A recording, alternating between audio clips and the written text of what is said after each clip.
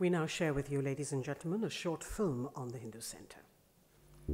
At the stroke of the midnight hour, when the world sleeps, India will awake to life and freedom. A nation is born, brimming with promise, democracy at its best. The achievement we celebrate today is but a step, an opening of opportunity to the greater triumphs and achievements that await us. But in recent years, the challenges have been mounting.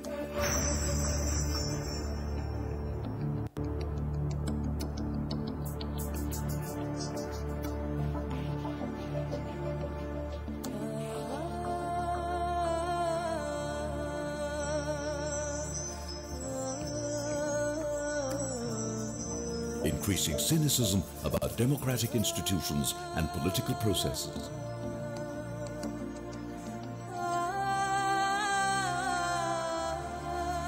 Rapidly declining faith in the system. Long years ago, we made a tryst with destiny, and now the time comes when we shall redeem our pledge. To renew India's tryst with destiny, the Hindu group presents a bold initiative. From a tradition built, from a reputation earned as India's most trusted media group, comes the Hindu Center for Politics and Public Policy. It has a singular mission: to restore public confidence in the democratic process. The Center will revisit constitutional concepts to evaluate their continuing validity, examine issues of politics and governance, probe public policy and institutional failures, provide a platform to address issues for the public good and a healthy democracy.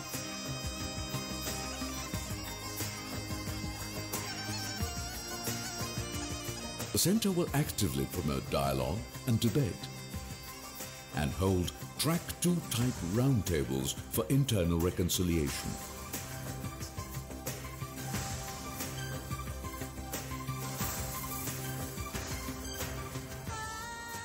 Research and findings will be made available through print media and the internet.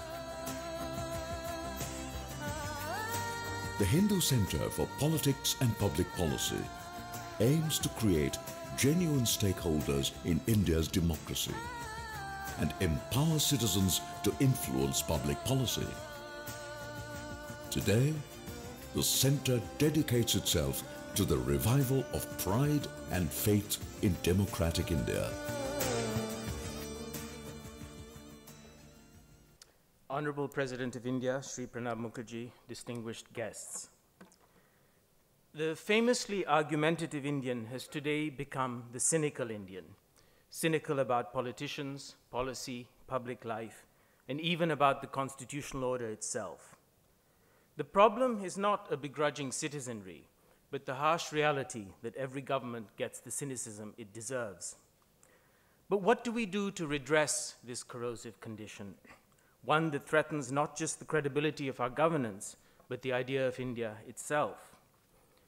As we collectively yearn for the great leaders who can wave away disillusion and re-enchant our political imagination, it is easy to lose sight of a subtler truth: that great democracies are built and sustained not just by great leaders, but by the steady, painstaking work in a quieter tranche, a tranche where urgent social problems are researched with rigor, where the word debate signifies something more than a barrage of pre-rehearsed TV sound bites, where policy ideas are tested and refined on the basis of hard-won evidence, with an eye towards the greater common good.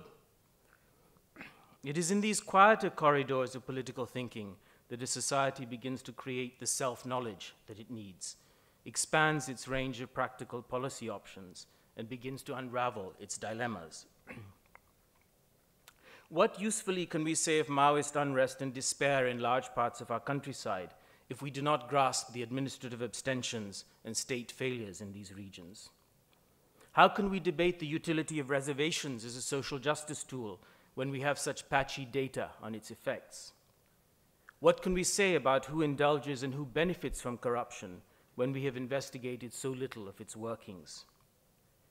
Much of what we try as policy is based on little evidence. We need more than ever spaces where evidence and truth can lead us to policy choices, not where perceived offense and fear incite calls to arrest unconventional ideas. Without such incubatory spaces for independent inquiry, our political ideas will remain as wishful, our political realities as arid, and our responses to a concerned citizenry as hollow as they are today. And make no mistake, our cynicism is not an Indian character flaw. It is a product of intellectual frustration. Frustration at a world made opaque to citizens, where they cannot ever be sure what the policeman, the teacher, the doctor, the bureaucrat, the elected official will do, because they cannot be sure to whom these authorities are truly responsible. We have intellectually disenfranchised our fellow citizens, and a frank recognition of where we now stand is the first step towards re-inclusion. It could not, therefore, be more right that India's respected newspaper of national record, published by the great house of Kasturi and Sons, has chosen this moment to create the Hindu Center for Politics and Public Policy. It will support with full intellectual freedom investigations into our changing society and politics. From its home in the South, it will place its findings in the public sphere for scrutiny and debate, and to improve our public choices and outcomes. The work of the Hindu Center must speak not only to government, but to academics and the media, to the corporate world, and to activists, to the establishment and to the disaffected, and above all, to us as citizens. For we are past the time when government, in its arrogance, could credibly claim that it knows best. But we need also to move beyond the current modish contempt for government, to be found among many corporate leaders, as also the condescension of intellectuals. These circles of mutual disdain damage the prospects for effective policy. At a time when the Indian Republic is in profound need of renewal, when we need to reinvigorate our institutions, remind ourselves of our founding principles, when we face, that is, big and daunting tasks, we need to rediscover the primacy of policy, the smaller, measurable steps by which a society moves towards high ideals. For it is only if citizens can sense that movement in their everyday lives and struggles that the ideals embodied in our Constitution will appear as worth sustaining. The idea of India was never, as some cynics have claimed, an ideology. At heart, it was an experimental idea, an experiment like no other in what a nation could be. Born in testing circumstances, it was an idea that will survive and strengthen through further testing. We need to treat it as such, a living, evolving idea, not backward-looking, not defensive of old principles. As we strengthen and deepen the spaces for independent policy thinking, we quietly but firmly strengthen the possibility that we can self-correct and become a fairer, less divided nation, so redeeming, not wholly or in full measure, but quite tangibly, the promise of our Constitution. Thank you.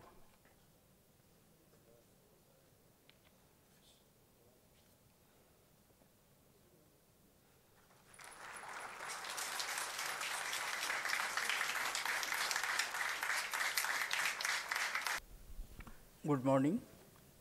Dr. Malini Patsarthi, Director, the Hindu Center, Shri and Ravi, Director, Kasturi and Sons Limited, Shri and Ram, Director, Kasturi and Sons Limited, Shri Sunil Khilani, Member Board of Advisors, Hindu Center, Shri H.D. Devegowda, former Prime Minister, Srimati Sonia Gandhi, Dr. Farooq Abdullah, G.K. Bhasan, L.K. Advani, Dr. Karan Singh, senior political leaders, ministers, excellencies, ladies and gentlemen. It's indeed a privilege for me to be present on the occasion of formal inauguration of the Hindu Center for Politics and public policy. We require some centers where there would be dialogue, there will be discussions, and where we can address in an objective manner from different perspectives how to address the ills and problems with which we are confronted. As while introducing the subject, Mr. Khilani has very correctly pointed out that the frustration which we see today is not only confined to one territorial entity, it spreads all over the world. In our younger days, when India also started its tryst with democratic destiny, constitutions were framed, we were taught that the essence of democracy is 3D: debate and discussion, dissent, and finally decision. As a member of Parliament, when I entered into Parliament in the late 60s, and I had the privilege of serving this great institution, I am sorry for sharing my personal perception, but at the same time I think perhaps I can share it with you with this distinguished gathering with the objective that I would like to have a very serious discussion, and perhaps the center which is just now being inaugurated can be the most appropriate forum to do that.